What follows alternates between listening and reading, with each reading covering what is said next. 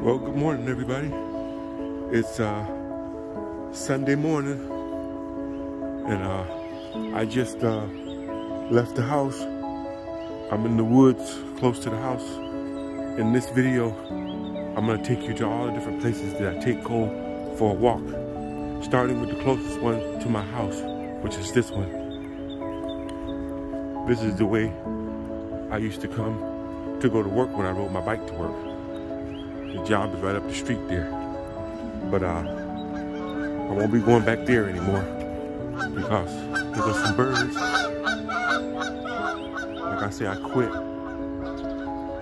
And this is my last day of freedom because tomorrow I gotta go find another job. I quit last week. I think it was Tuesday or Wednesday. I quit and whatever, and I made a few phone calls looking for jobs, but I didn't search in earnest. So, but now, come Monday or tomorrow, I gotta get something. Fortunately, I don't live paycheck to paycheck. I have a little cushion in between, so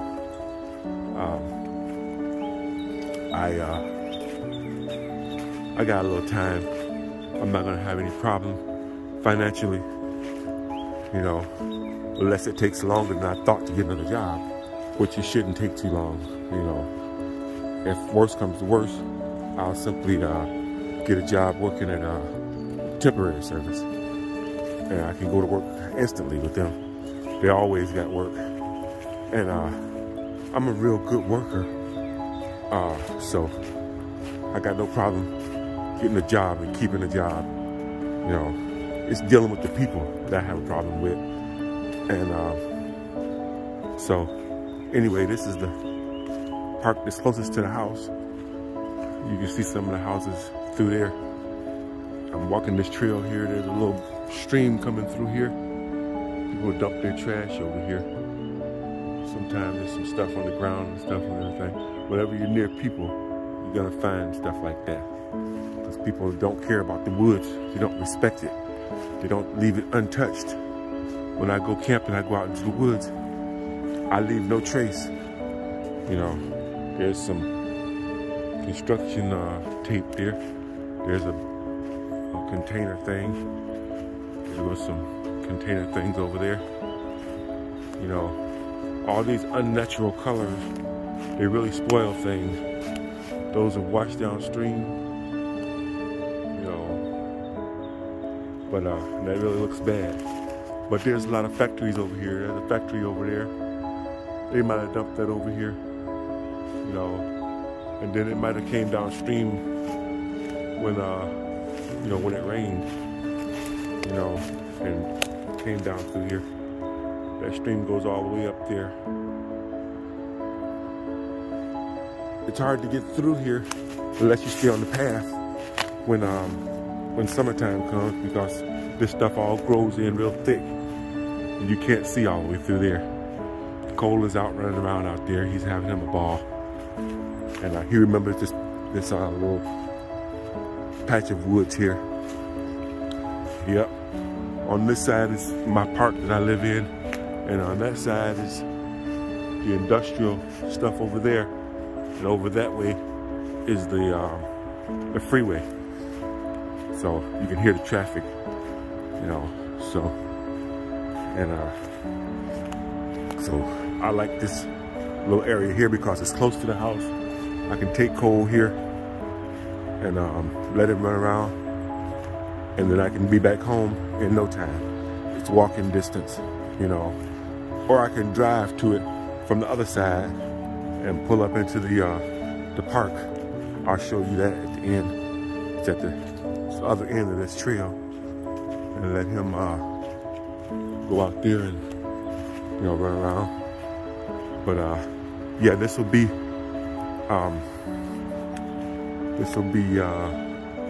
park number 1 that I take Cole to.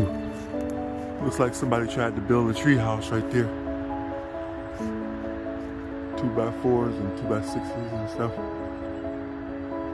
There's a rug up there. Yeah, they tried to build something up there, but it didn't work out for them. Looked like that tree fell on it.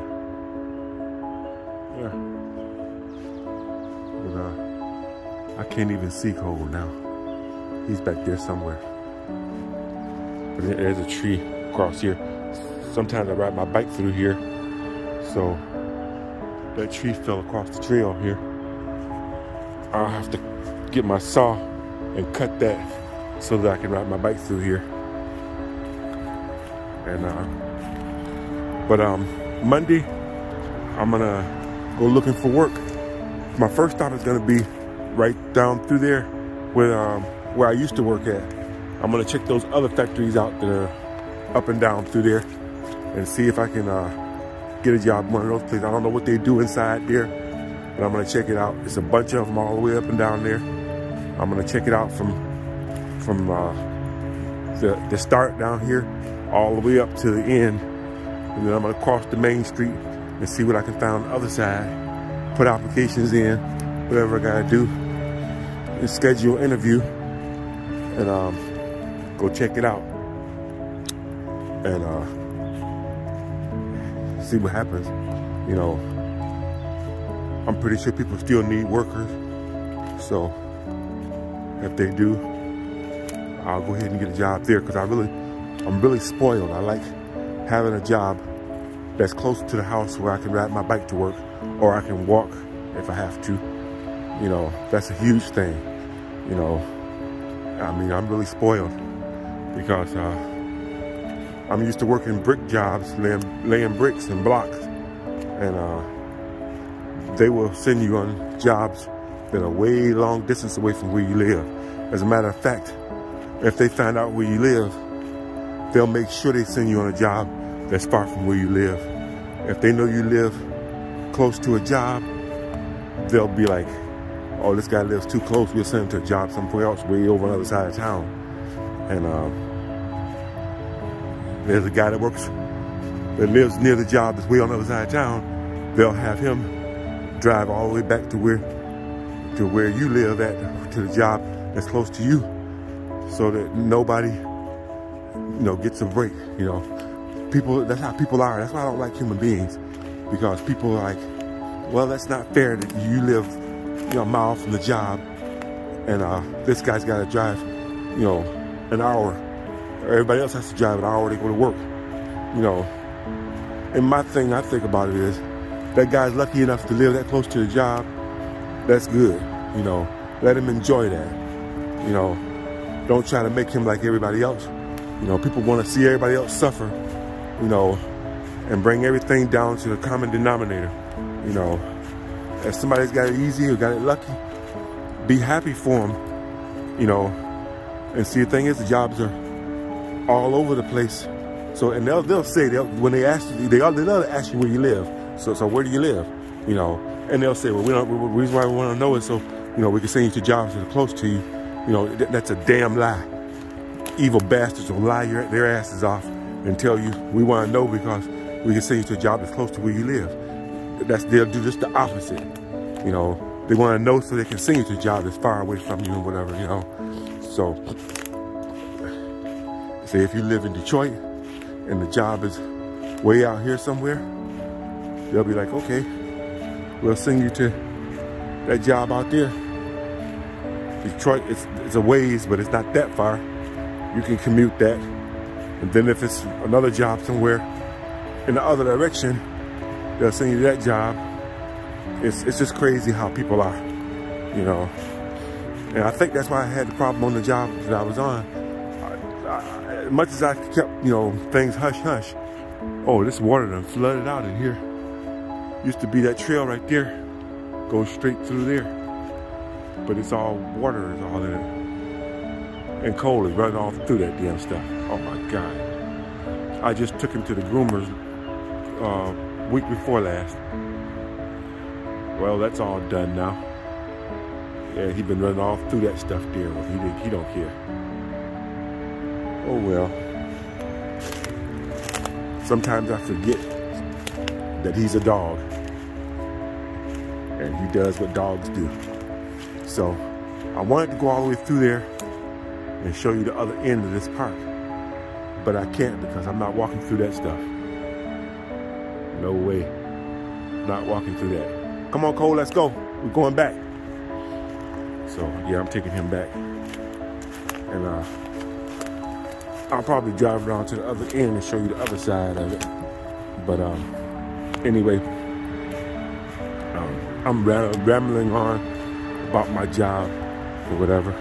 You guys didn't tune into my channel to hear about my problems, but I share stuff, you know, because on this channel I can do that, you know, and people are pretty much interested, you know.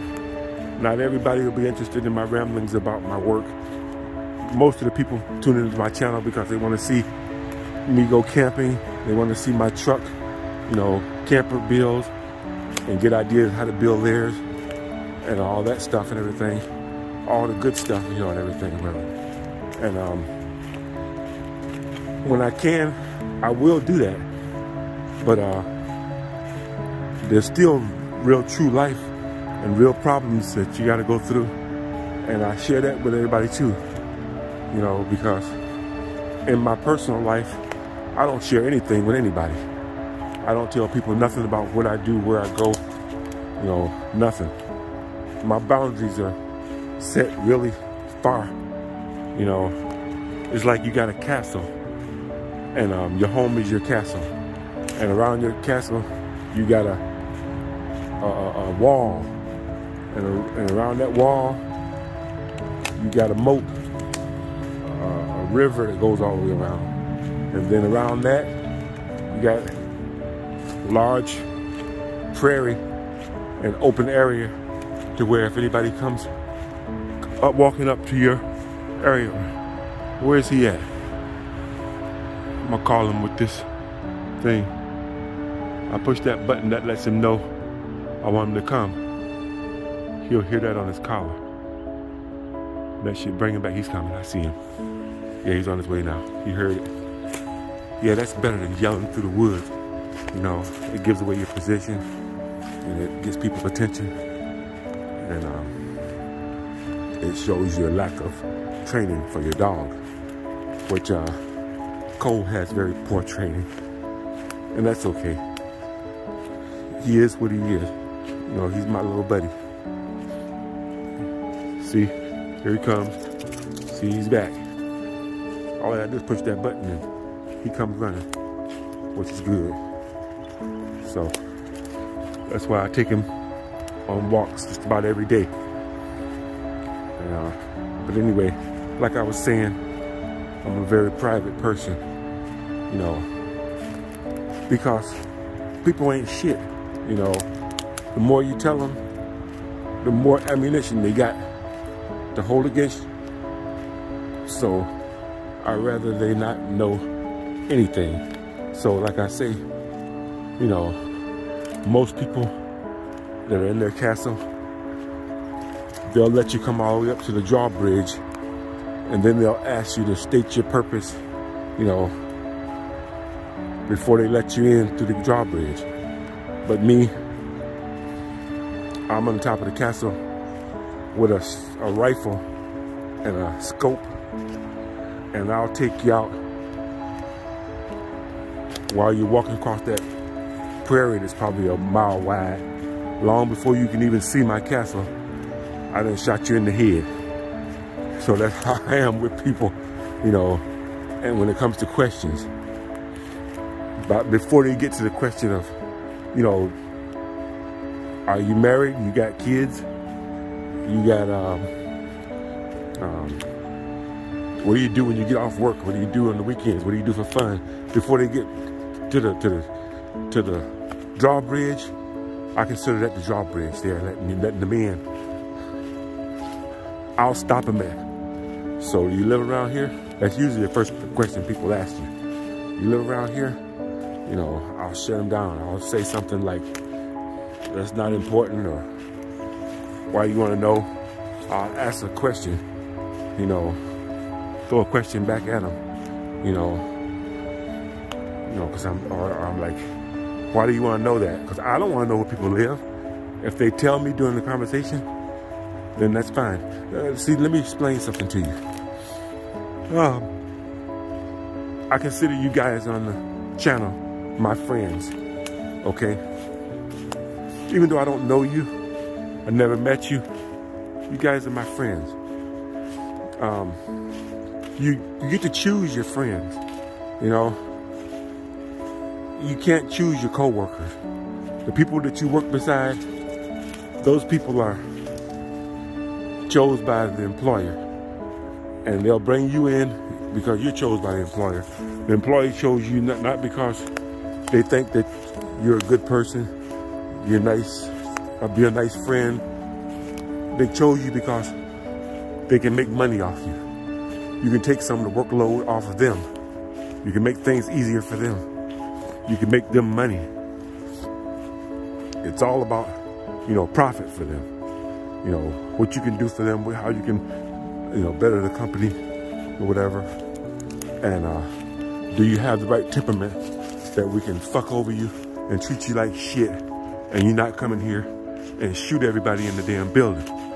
That's what they want to know. They want to be able to, they want to find out if you're you know, easygoing and a people pleaser or a doormat kind of person. They want to know that. So when you go into an interview, you convince them that you are, and then they'll hire you because that's what they want. They know they're going to fuck over you. They're going to treat you like shit. They're going to try to run you into the ground and work the shit out of you. So they want to make sure, like I said, that you're not going to come in there and shoot everybody in the damn place, you know. But that's just the way it is. And if they figure that out, then they'll go ahead and hire you. They hired me because of that, you know. And they were right. I'm not gonna shoot nobody. My guns and my ammunition are not for those people. Those are working people. They're just trying to make a living. Of course, they're assholes, but they don't deserve to be killed or shot, even though they caused me to quit my job and caused me, you know, a lot of stress. Really, I didn't like that job, to tell the truth. I liked the fact that it was close to the house. I liked the fact that it was pretty much easy and I didn't have to really think. It was just a job that I could just do without any problems. And it wasn't that bad, but it's just the fiberglass. I hate that damn stuff. Itches and everything and whatever. But anyway, I probably needed a change, you know, so that's why I left. They tried to get me to do more stuff. They tried to take me off a job that I liked and put me on some bullshit, you know, so I wasn't having it. So I quit. So now I'll find another job doing something else where I ain't gotta do as much bullshit. But anyway, that's walk number one. That's the first place I take Cole to, the closest place to the house. And I'm almost home now, so I'm gonna end this right here. And then we're gonna go to place number 2. I'll show you that in a second. Okay, this is the other side of that park. We couldn't walk all the way through because we got flooding issues in there. It doesn't usually, water level doesn't usually get that high. But this is the other side. I drove over here from the house to this other side of the same park. So I'm gonna take you back in here a little ways. I'm not gonna go too far because I don't want him running through that mud and stuff back in there and then getting back in my car. But this is they got a baseball diamond over here. They got bathrooms in there and picnic tables with this covered. So there's a little small little park there for the kids to play. And it's a nice little setup over here. You can hear the freeway over there to the distance. And this is that park. This is the woods, same woods. I stopped at the house before I came over here. And I left Cole's remote in the house to hit his button to make him come back. So, oh, I see squirrels.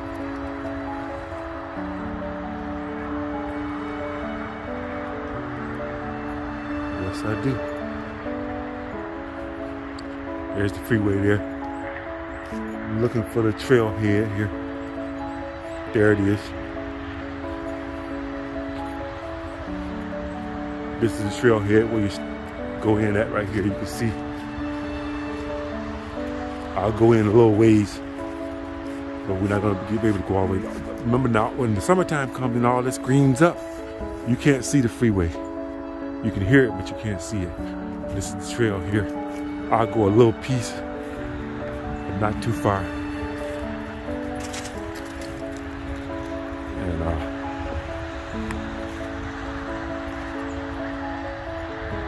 so yeah, he's on his way back up in there. Okay, Cole, let's go. We're going back. Let's go, Cole. Come on, buddy. We're getting out of here now. I don't want him to get too far back up in there to where that water is.